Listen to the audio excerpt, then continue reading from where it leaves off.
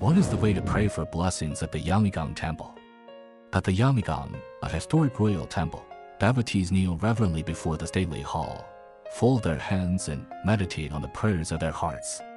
Here, the mystical atmosphere of Tibetan Buddhism and the solemnity, royalty intertwine to provide a unique place for the faithful to pray for blessings. Devotees face the famous Mahaparinirvana Buddha and gently rub the statue to pray for the blessing and compassion of Buddha. At the same time, worshippers burn incense and candles to pray for the safety of their families, business success, and longevity.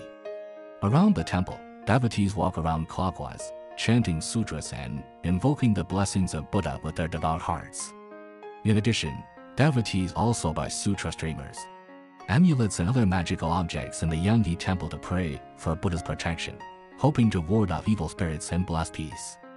In this sacred and solemn Yanghe, devotees pray devoutly and seek spiritual solace and strength.